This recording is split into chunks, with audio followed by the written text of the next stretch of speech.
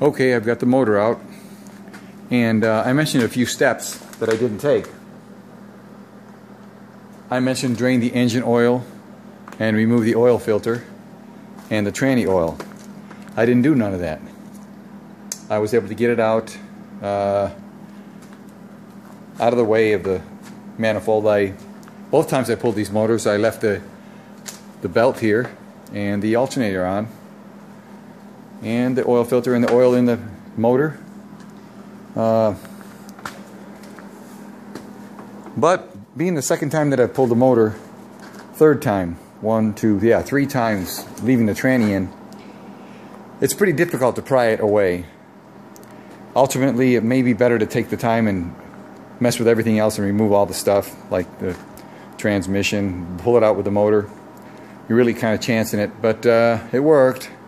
Awful hard, messing around prying for about a half an hour, this and that, and trying to get it up and out. And these transmissions really bend on their mounts, tilt. They can really tilt on their mounts, and whether that's good or not, I don't know, not really sure. There's a bunch of rubber down there for the motor mount, as you can see.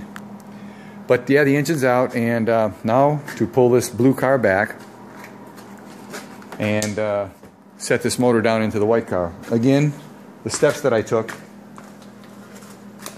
was I removed the battery first and the holder. Step number 2, I removed the radiator. Number 3, the volume meter and the air hoses that were on top of the motor. I removed the AC compressor. That's down here. See that down there, kind of. Let me get the light here. Then I removed the exhaust manifold. Exhaust manifold over here.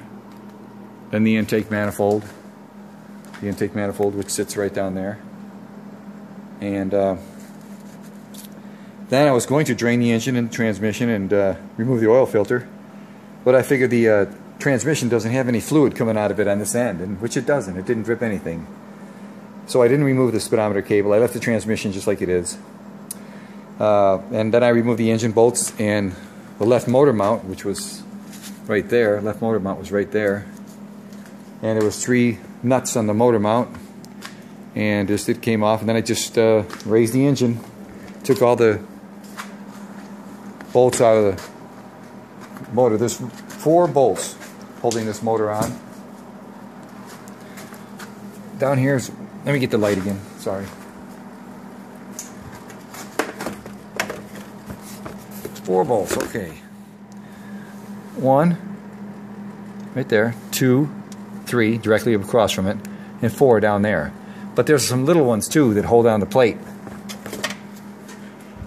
See that plate right there? There's a hole right there for the one of the little ones down here. There's a bracket down here that needs to be done. This was one of the main 4 bolts, but this is a smaller size. These are 14, excuse me, I think 17 millimeters. These are 14 millimeters. Anyway, you take all them out, you pry it out, and but man, prying it out, you really are tilting that transmission and prying it away from that shaft. The shafts are fine. They didn't get messed up. They didn't break or strip, or the splines didn't get gnarled or anything like that. But it's tricky.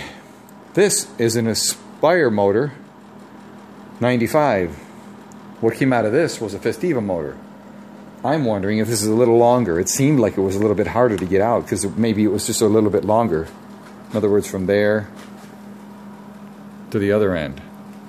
Maybe I'll measure them and see, because if it is longer, it may be awful hard to get it back in here in this white car.